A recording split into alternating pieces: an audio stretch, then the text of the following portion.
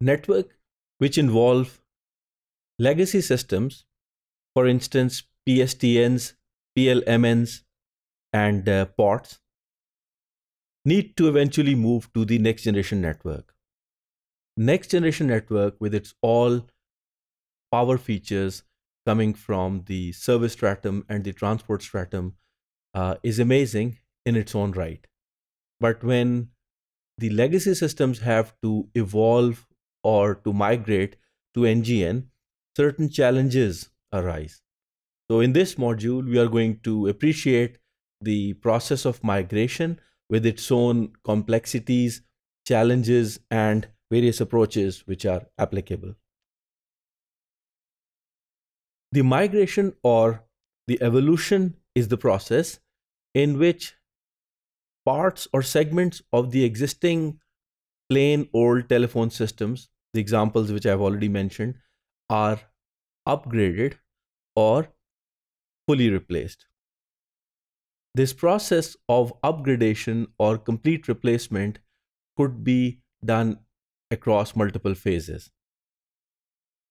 The eventual goal is to enable the NGN services by incorporating certain elements, finally reaching to a point where the legacy hardware is done away. We can achieve this by considering the functionalities as in different network elements, which could be replaced either by adopting the emulation approach or the simulation approach. So this emulation or simulation could be considered as a process that is going to affect a number of entities. These entities could be at the transport network, for instance, the access and core networks, the user side, the network side, the access network itself, the classical form of switching that we know as exchange in both core and access side, along with all their interfaces. Then we have the signaling infrastructure, that is the dialing process, which involves the overlay such as signaling standard number 7. The functionalities which are embedded with this signaling are usually located at the exchange or the switch itself. So how are these going to be emulated or simulated? Then we have the management services, for instance, the classical FCAPS model, including the fault management, configuration management, the performance management, security management, and the access control management. And then the services itself. In public land mobile networks, roaming, such as in GSM networks, is a given. How could we think about migrating this to the NGN architecture? And then there are some value-added services. We'd look at these in due course of time. So for all these, the issues are going to emerge, how to transport it from the classical network to the NGN. If it gets any more complicated by assuming that there are leased lines versus the NGN, which is purely IP based, and then the services with their own coupling, in fact, strong coupling with their underlying classical network architecture, and then the supplementary services, including call forwarding, call barring, etc.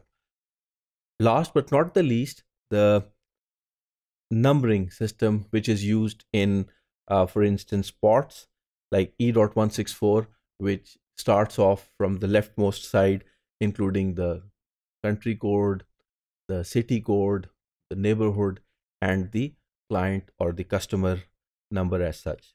Now, these are the issues that have to be handled with very carefully.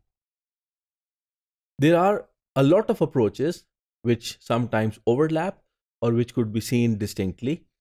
So we'll say that the migration process or the evolutionary process could be implemented by uh, choosing a call server, kind of a soft switch within the core network. So what will happen is we'll immediately transfer some of the switching to packet-based networking, including the routers and switches. So let's assume that we are going to start off at the local exchange. So this actually is the first scenario.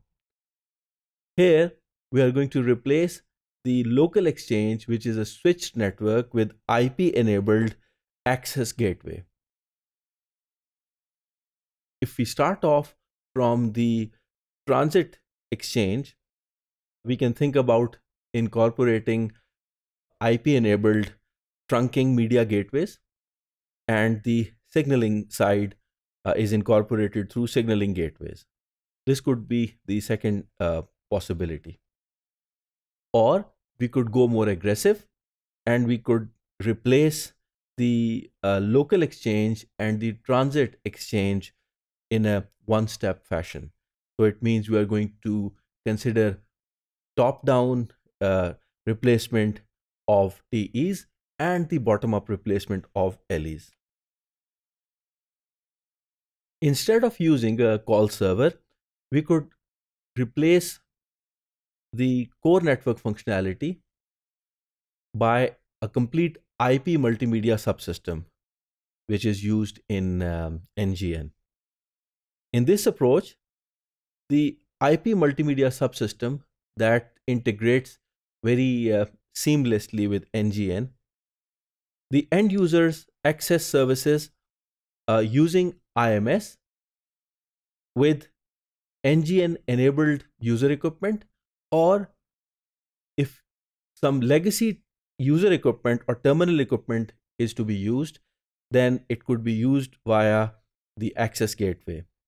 And the services which could readily become available are the voice over IP, IP television with a certain QoS grade, and best effort internet service. The trunking media gateways, which not only carry voice but multimedia traffic, and the signaling gateways, which are implementing part of the SS7 kind of overlay signaling network functionality, are deployed for interconnecting the NGN with the classical PSTN or integrated services digital network based networks. So this allows the coexistence or backward compatibility of a migrated part of the entire network with the legacy part of the network. So we can finally conclude by looking at the migration process.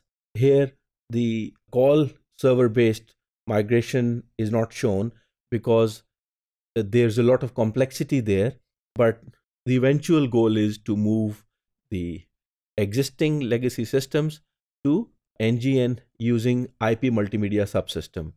So here you can look at the upper part, which involves the PSTN ISTN temporary arrangement, the legacy arrangement with the local exchanges and the transit exchanges.